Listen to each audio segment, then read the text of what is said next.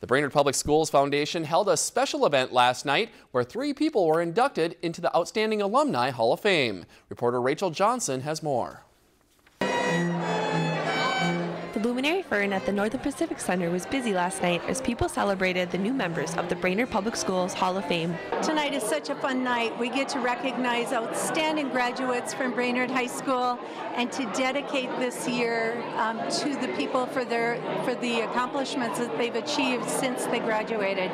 The Hall of Fame was established in 1999 to honor Brainerd High School graduates for their impacts and achievements. Every year they induct about 2 or 3, up to 4 people, essentially, people who have gone on to achieve great successes in their careers or in their communities. This year is particularly special because it marks the 50th anniversary of the opening of the current high school building. This year, 3 people were inducted into the Hall of Fame.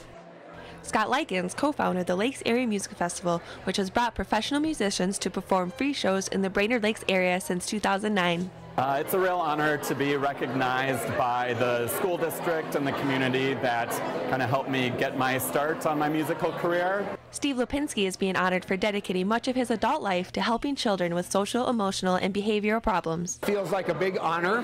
I was surprised and flattered, actually, when I was called about this. Mary Tornstrom, namesake of the Tornstrom Auditorium in the Washington Educational Services Building, is being honored posthumously for her immense impact on the Brainerd School District. That's awesome. We're really excited, and because she was very deserving of this award, as she was somebody in our family that we're very proud of.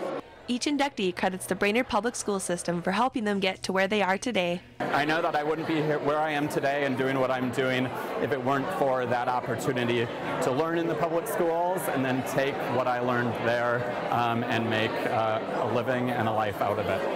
The Brainerd Public Schools Foundation is very proud of the students that have passed through the district over the years. We're really lucky to look back and say, like, those people came from Brainerd, those people are from here, and you can't say that every day about everything, so it's fun to have these people that are highlighted and showcased in our community.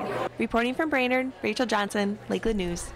The selection committee is currently taking nominations for next year's Outstanding Alumni Awards. To learn how to do that or nominate someone, you can visit the story on our website at lptv.org/news. If you enjoyed this segment of Lakeland News, please consider making a tax-deductible contribution to Lakeland PBS.